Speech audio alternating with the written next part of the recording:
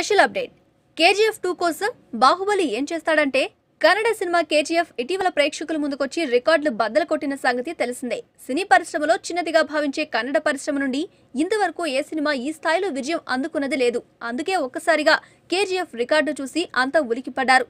ఆ ఊపు ఏమాత్రం చల్లారనివ్వకుండా అదే సినిమాకి సీక్వెల్ ని సిద్ధం చేస్తున్నారు. అదే KGF 2.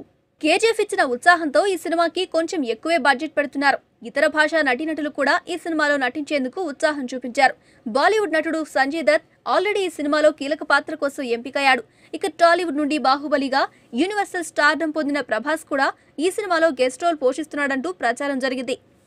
అయితే ప్రభాస్ ఈ సినిమాలో నటించడం లేదట, కానీ తన వాయిస్ ఇస్తున్నాడని తాజా సమాచారం.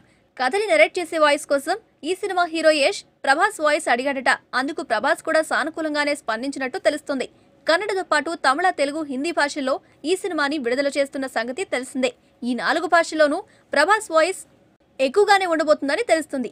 ఏది ఏమైతేనే కంటెంట్ ఉంటే కట్అవుట్తో పని లేదు అన్నట్టు ప్రభాస్ కనిపించకపోతేనేమి, వినిపించిన ఫ్యాన్స్ కి ఓకే. ప్రస్తుతం ఈ సినిమా శరవేగంగా షూటింగ్ జరుపుకుంటుంది.